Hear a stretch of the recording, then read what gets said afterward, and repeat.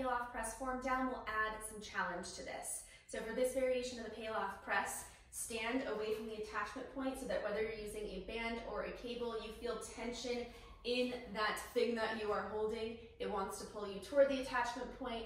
You are going to resist it.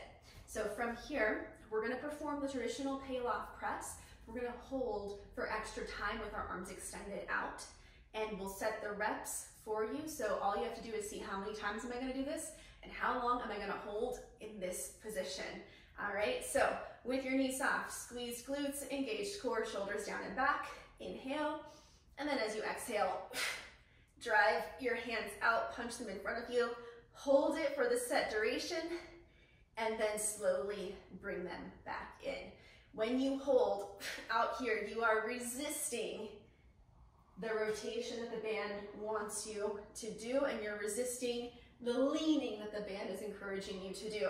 So hold it here, nice and controlled. Bring it back in. If you need to reset your form, you can before you repeat.